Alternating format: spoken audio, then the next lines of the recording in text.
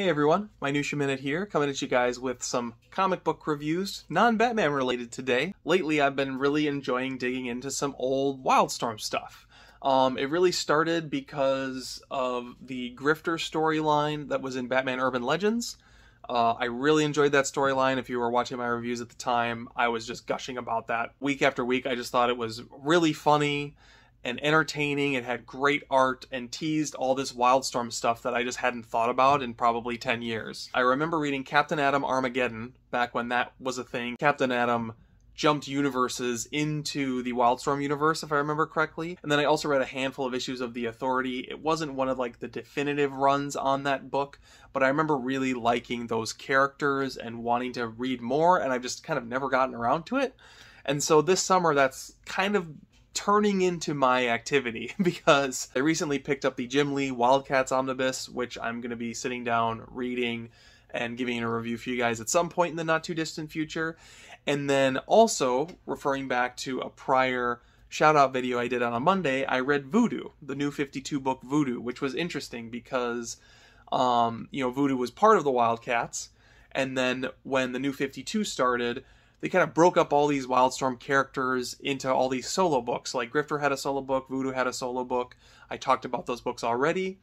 And then the one team they kind of kept going was Stormwatch, which is the team that preceded the Authority that eventually turned into the Authority sometime in the mid to late 90s or whatever. And so that's been kind of my reading project over the last couple weeks, was digging into the Stormwatch New 52 books, and I found these to be a lot of fun, actually. Some really interesting concepts, some of the cool things that the New 52 had to offer in terms of like greater continuity. They were working really hard at connecting all these books together. Some of them did that gracefully, some of them did not. Stormwatch did it in a really interesting way, and I'm kind of discovering that all the writers that the New 52 had in their, writers pool at the time, Paul Cornell, really unsung hero of the New 52. Like, he didn't do any of the like really flashy big titles that everybody remembers, but he did Demon Knights, which is a book that was one of my favorites, and I'm actually really excited to go back to, especially now, which we'll get into that in a little bit. But then he also did the Stormwatch books. Now, I only read the first 3 volumes. There is technically a 4th volume, but this is the complete Paul Cornell series. It kind of ties everything in a nice neat bow. And then there was a volume 4 that collects like 10 or 11 more issues, but those were written by Jim Starlin. They have a different logo on the front. The trade paperback for that one I do have, I just haven't read it. And it's called Reset. So if that tells you anything, maybe not something worth, reviewing here. But getting into the book itself, so here is volume 1, and this has the most consistent artwork in it. It's certainly pretty dated. It's got some like glaring, computer effects and like photo insertion, which you still see in comic books now. I don't know that they do it any better now than they did then, but it certainly feels a bit dated here for whatever reason. It's a pretty dark story, very much who watches the Watchmen. These are very super powerful beings. They're keeping an eye on the Justice League as a potential threat to them. So the idea is that they are somehow above that. They talk about the Green Lantern Corps and how, that's like amateur hour compared to them. There's a lot of like, shit talking going on actually in this book, trying to build up Stormwatch to be, maybe more than it actually is. As much as there's a lot of punching, a lot of monsters, a lot of action, the core underpinning thing that makes this book fun is going along the ride with these characters and seeing how they interact, how they start sort of distrusting each other. This is definitely a book that emphasizes the human drama. And as the book continues on later into the series, one of the major villains that they end up going up against actually ends up being a former member of the team that you're following early in this first trade paperback. Of all the New 52 Wildstorm stuff that they tried to do, they really wanted to integrate, the DC universe and the Wildstorm universe.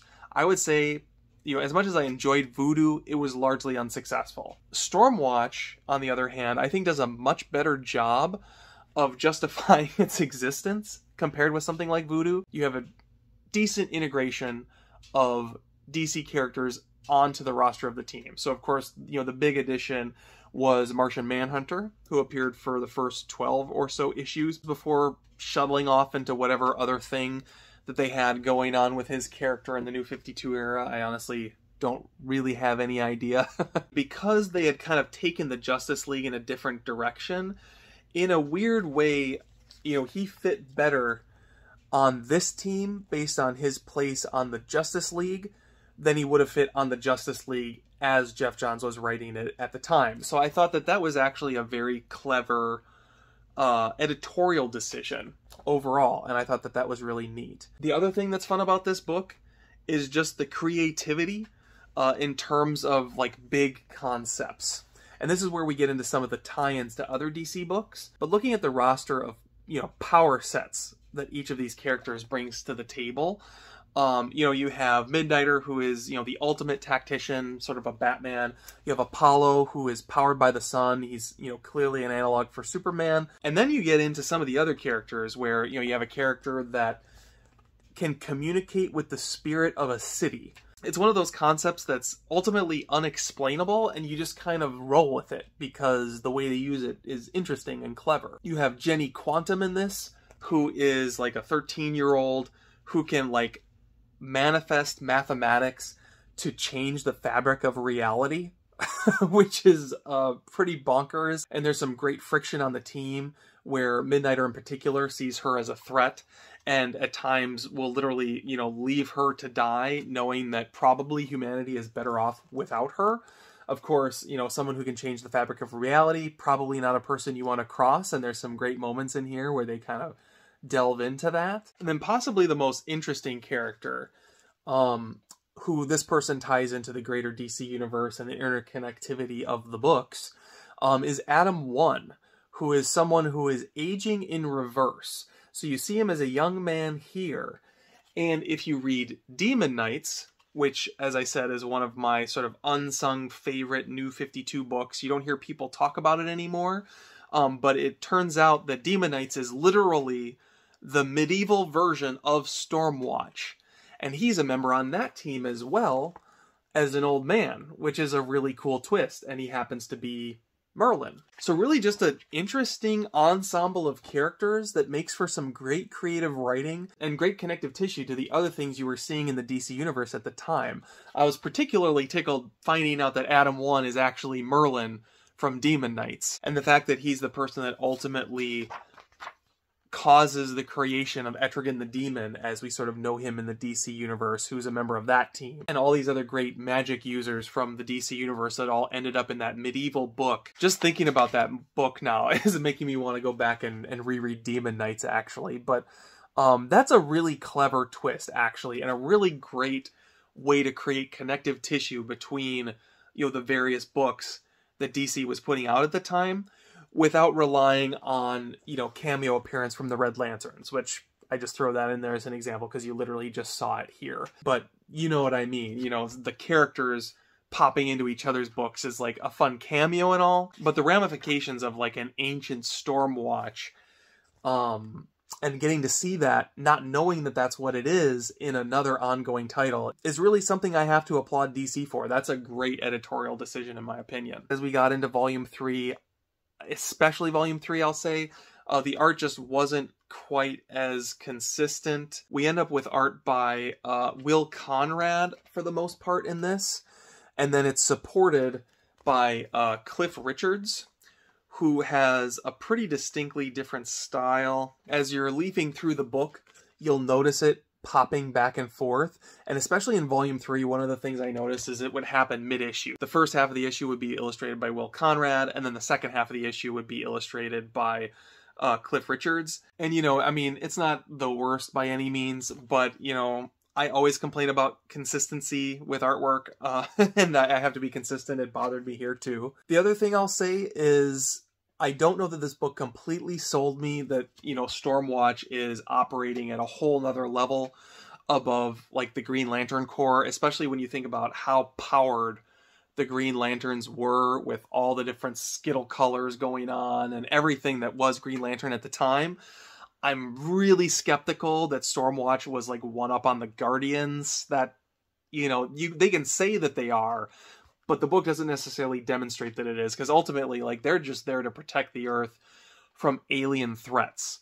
You know, it's actually very pedestrian. It's kind of the same problem as Voodoo had, where with the exception of the internal conflicts on the team and the villain that comes from within the team and becomes a primary villain later on, you know, a lot of the villain aspects of this are a little bit underwhelming compared with what was going on elsewhere in DC at the time. And so I don't think that this book needed that. Like, the whole point was, you know, they're sort of super team counter programming because they're characters with unique foibles that are different from other DC characters. Their power sets are different than other DC characters with the exception of Apollo and Midnighter. The other thing I'll say about the writing that kind of bugged me was towards the end, two of the major plot twists around who the villains were and who sort of becomes the villain at the very end, I believed. It made sense. I thought it was interesting and, you know, made me want to turn the page and just keep reading. I burned through this volume 3, by the way, much quicker than I did the first two because I just had to find out what happened next. However, the conflicts that it creates within the team. There's an element where, you know, Apollo and Midnighter, as you can see here actually, are in conflict because of how they've been set up by the true villains of the story. And this felt very contrived to me. There's this subplot where they're dealing with implanted memories, and supposedly Midnighter did something that he didn't actually do. And at no point did Apollo question and say, well, let's look at Midnighter's memories and see what his memories were. And it seemed like kind of a no-brainer. Like, it was one of those situations where, you know, it's all about getting these two characters to fight each other, and, you know, the ends justified the means, and they didn't do a good enough job actually justifying it, at least in my opinion. So that was a little bit of a bummer, but otherwise this story was largely on point. And, you know, if you liked The Authority, probably this is a title you would like. At some point I'm going to circle back and read through both the Warren Ellis and Mark Millar Authority books and see how those hold up today. I think even now those have a pretty solid reputation in the community, so I'm curious to see how this actually holds up against it. I suspect it might be somewhat the redheaded stepchild of them, which is partly why I actually deliberately chose to read this first, because I wanted to give it a fair shake. And I'm a little worried that if I sit down and read Warren Ellis and then I burn through these, that these are maybe going to seem like, you know, fluff. Have you read these Stormwatch books? Did you like them? Did you read them at the time? Have you picked up in trade and read them after the fact? Most importantly, have you read Demon Knights? Because Demon Knights is half the fun of this Stormwatch book, if I'm being completely honest, and I am excited to go back and give those a reread. If you've never checked out Demon Knights, I really do strongly recommend that book. Just a really, really fun title.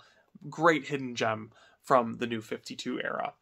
But that about wraps me up. I hope you guys enjoyed this ramble. I hope you guys enjoyed the journey with me, and I hope you guys have a great week in comic books. I'll see you guys very soon, and take care.